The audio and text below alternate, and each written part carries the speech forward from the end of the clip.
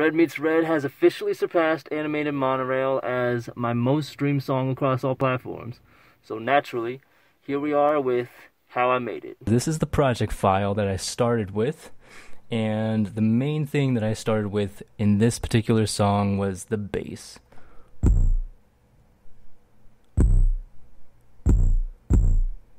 And these were just some layered 808s that I put together, maybe, I don't know, from like a Cymatics pack and maybe a KBZ pack or something.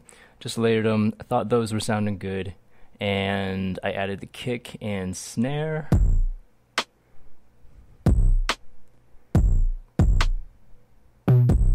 Super simple. Just laid that down, and then the thing that really, I think, brought this track to life that I added next were the percussions.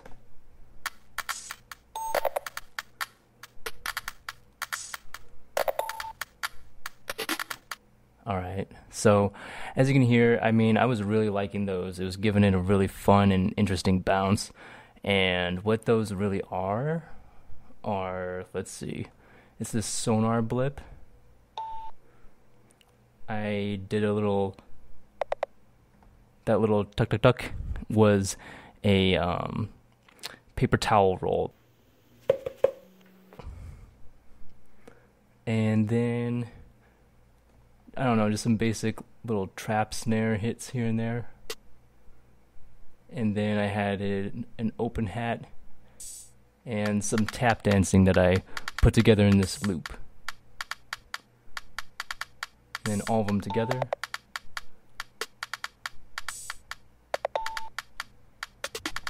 And then I added this portal preset called Decimated Space that really gave it this sort of this cool stereo energy and this grimy texture.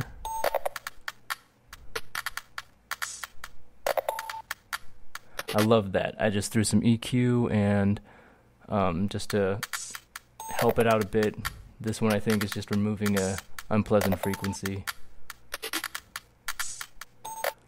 And then all these perks together were starting to sound sort of Middle Eastern-y. Gave this very Middle Eastern sort of vibe.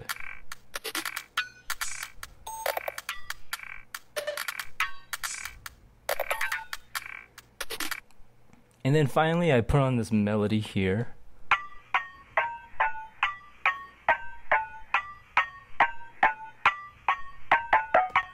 And that just had to be some bells or something that I took from, I think I took from a Cymatics pack and just did some tweaking with them. And then the whole thing sounded like this.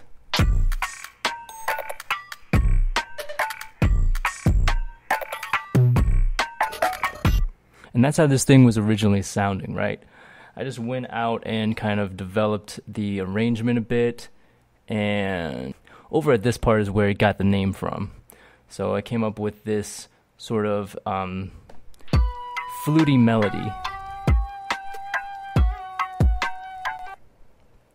And what that is, I just stacked a couple of instruments that were like stock instruments from Logic. You got the Japanese koto and the Indian flute there.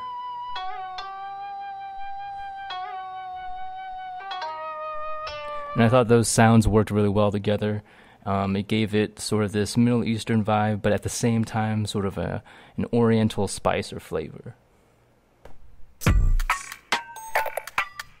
then went back into this. And so that was the whole thing. And with that, I just on the spot named it Osama. Not Osama like the infamous Middle Eastern terrorist, but it just happens to be coincidence that the track had a sort of Middle Eastern flavor.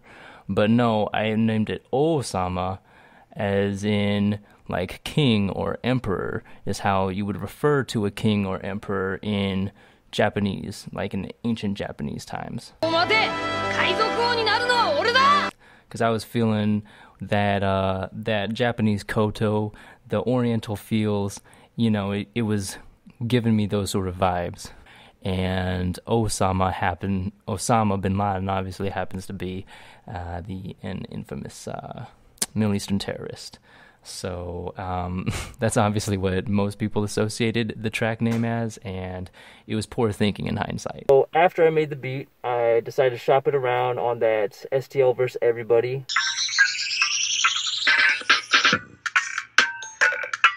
That Producer Showcase. It's that YouTube channel, radio station that I told you about. That's on my previous video about how I made animated monorail. And from there, I dropped it on this beat pack that I put out summer 2020. And so after the beat pack dropped, nobody hit me up for the beat, but I decided to keep it because I knew that it had potential. After like shopping it, I showed it around to a few people, and some people mentioned like Cardi B, Megan Thee Stallion being on it, which is kind of funny because that was before WAP came out.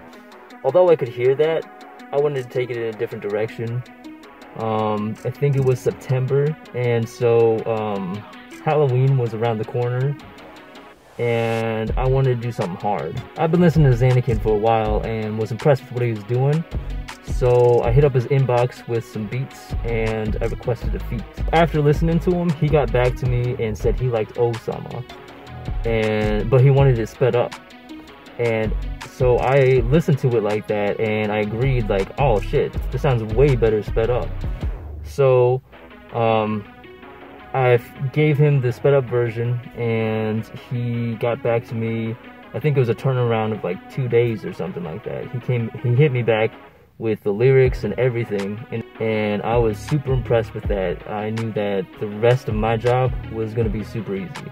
I was having second thoughts about dropping it on October, because if I did that, it was really going to be one of my first releases, and I had like 150 maybe followers on Instagram. Like, I didn't have a very big following. I still don't have a very big following, but I had an even smaller following then, and so I felt it'd be doing an injustice to XANAKIN, because I wanted to kind of help bring more attention to him, because I think that he's such a great artist, and the things that he does, like, he really deserves it.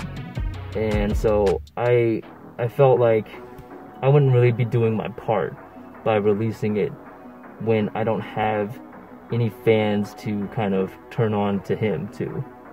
So I decided to postpone its release till December. In the meantime, instead, I would drop Timelines in October. And Timelines I had that track all ready to go, and it kind of fit my overall image better than Red Meets Red does. Because like the trap medley stuff isn't like the only thing that I do, and it's not the only thing that I want to be known for.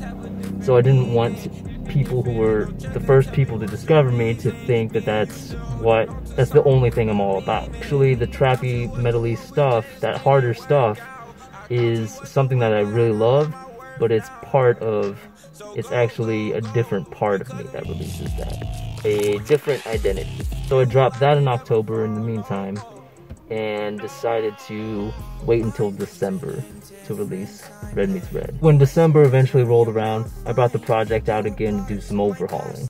So I got the vocals back from Xan.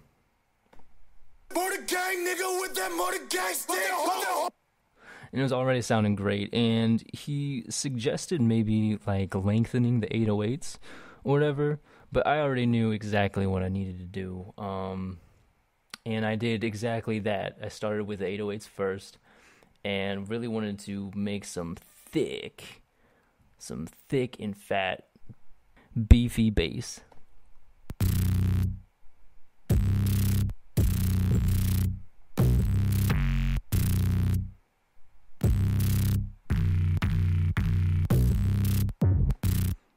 And for these, it was really all about just finding the right 808 samples to stack, and then automating some noise and glide, and just being, really specific with those. And over here on the processing, this is what they sound like without the processing. So I added some sausage fat to really beef them up and to give it some low end. I added an ozone imager to really rein in the stereo information. make it more mono. I then added an additional compressor to help rein in the dynamics because they were dipping a bit towards the on some of these later 808s. So I just wanted that to help balance out the overall levels. And then I added another ozone imager to really help get some specific stereo information going on here. I wanted anything above 150, well, anything below 150 to be super mono, and anything above 150 to have a little, like the slightest bit of stereo information. So it wasn't completely mono. And the last thing I did was I added this saturator over here. It really just gave it its character and really helped spice up some of the low mids.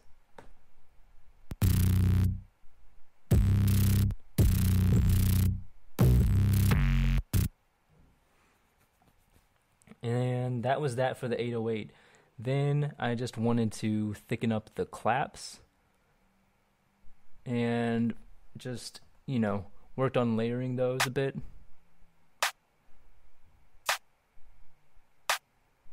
Just wanted a beefier clap. I didn't change much else instrument-wise, but did some changes to the arrangement to make it complement the vocals and to keep it interesting throughout. So after this first sort of chorus is what I called it, but whatever, after this, I wanted this first sort of drop into the verse to be something fun.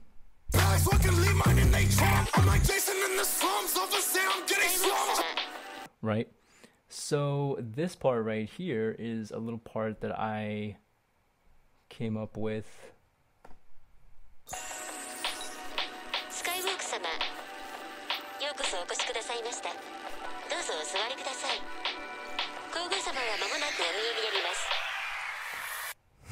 So that was supposed to be in keeping in line with the sort of original feel and title of O-sama, meaning Japanese emperor. I was imagining Zan as this like outer space lord who was coming to Japan to bed and wed his empress or something.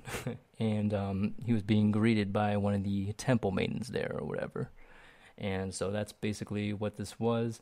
It was just a vocal recording that I actually paid for on Fiverr. I just asked a voiceover artist to do exactly that. Oh yeah, and I had this Rick and Morty clip here as a placeholder for something funny. I just knew I wanted something funny there, but it didn't really fit with the rest of the track, so that's why it was just a placeholder, but you might recognize this clip. I don't know what humans eat. You know what this human eats? Don't be gross, Tammy. Tammy, gross!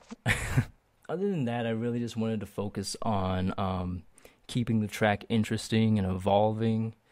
And so it really comes down to these details. Like here, I slowly automate in the 808 distortion so that it slowly kind of creeps in.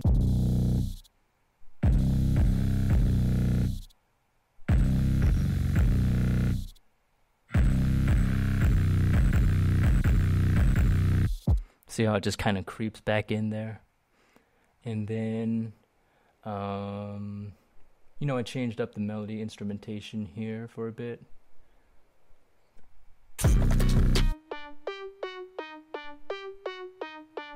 Instead of that normal bell instrument, I just used like it's just a little patch I made in Serum.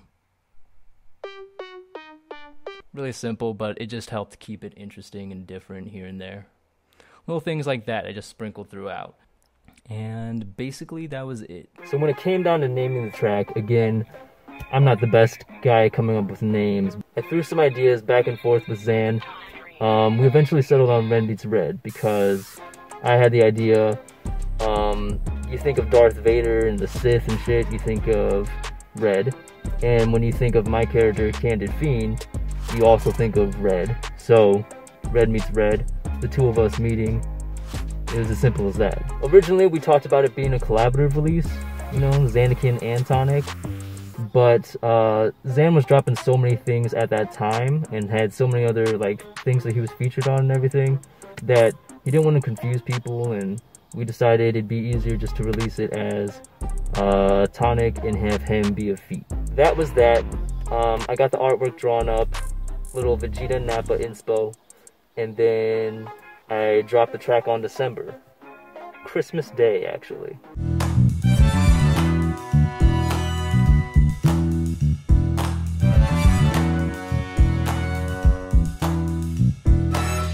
Since then, people really liked it. Cam from Cuff Boys reacted to it, and it got a lot of positive feedback. It obviously blew up a lot more once it got shown on Vibesforever. Strife was really helpful with building up the song, so it got on Vibesforever, which is dope. I communicated with Strife a lot over that period of time, because he was really against uploading it as anything other than XANAKIN SKYWOK prod by Tonic Dream, because the YouTube algorithm is stupid. I don't know if you've noticed, but when you try to search for my name in YouTube, my name doesn't even come up. In fact, the first channel that comes up is some other Tonic Dream. I don't know who that is, but he's earning subscribers off of me, man. In order to get to my channel, you have to click on one of my videos and then click the channel link, which is just stupid. So we knew that finding any video for Tonic Dream was going to be near impossible for people. So he suggested, doing it XANAKIN, because he's obviously much more searchable, which I understood, but XANAKIN didn't want to do that because he didn't want to confuse people in thinking that that was a new release from him, which I also felt the same way about. We agreed on that, and we wanted to stick with the way that I had decided to originally release it. Strife eventually decided that he would upload it the way that we requested, which is crazy, because he didn't have to do that. But I'm incredibly and eternally grateful for him for doing that, because it just means a lot to me. The thing is, with it being uploaded as Tonic Dream, featuring XANAKIN, obviously, with my very modest audience, it's not going to garner the sort of viewership that neither Vibes and Strife or XANAKIN really deserve. I mean, obviously, the two of them and Vibes' team deserve a lot more recognition than what I can bring. But I made a promise to them that I would keep putting out heat and just keep putting out great music and growing my brand, and hopefully one day it'll pay off for all of us. That's why it means so much to us as artists when you guys, stream our music and follow us, leave likes on our videos and all that stuff. Like, it seems so menial, but it goes much farther than you know. Seeing comments of like people telling me to keep going and keep making great beats and having those sort of expectations from me really helps encourage me to do that and to keep to really step up my game. With that said, thank you so much for showing love to Red Meets Red and to the other tracks that I've released and to what I'm doing. I mean, it means the world to me. And for helping encourage me to keep going and to keep doing what I'm doing. I will make the same promise to you that I made to them. I will just continue to make great music and to put it out there, and you guys can let me know if it sucks, if I'm doing something wrong. I want to do something you guys like. I want to make things that you guys want to hear, and I will do my best to not let you down. I got some projects in the works right now that I think you're going to be happy about, so hang on. Till then, see ya.